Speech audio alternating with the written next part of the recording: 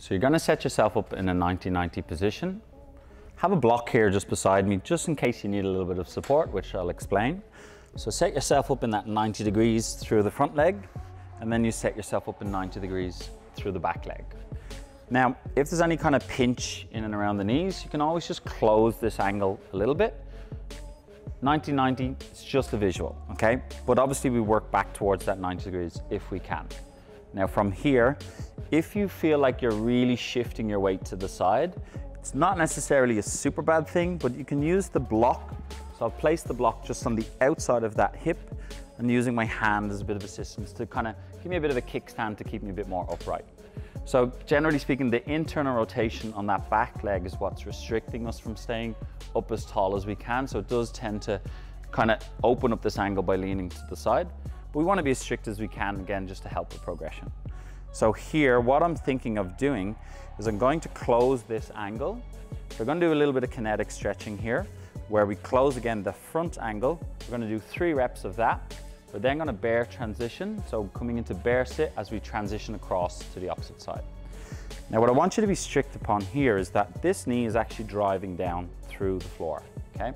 This back knee is also driving down, so we're really trying to keep that hip nice and square here. So when we start to lower ourselves down, I want you to recruit this area as best you can. So the best way to think of it is if this block was actually placed here, you would be trying to squeeze that block.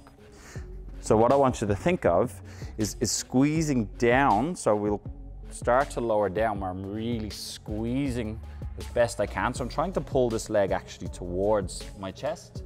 Then when I get down as low as I can, it's a little pause, and then I recruit the outside of the leg. So really squeeze on the outside of this front leg into the floor. So I'm pushing into the floor to come back up. We would go down again. So squeeze the inside. You can see I'm really squeezing that inside. Lower myself down. Again, push the knee down to bring me back up.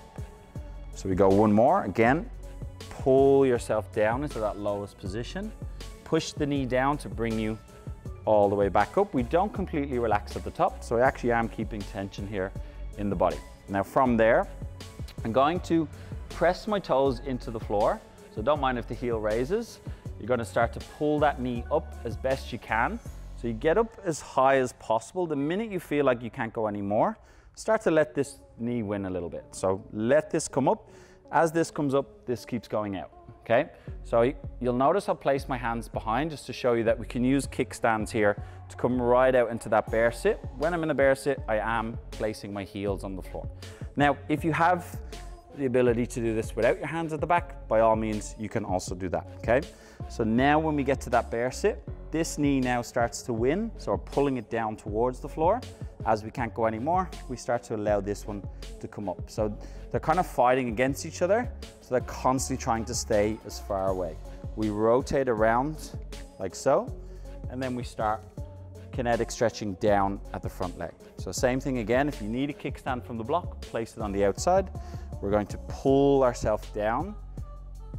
And then we drive that knee into the floor to bring us back up. We don't completely relax at the top. We pull ourselves down.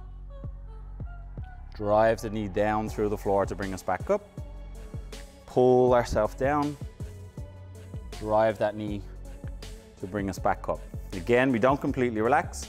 We're going to bear transition across to the opposite side. So again, pull those knees apart, come all the way across. And then again, we're back into our reps.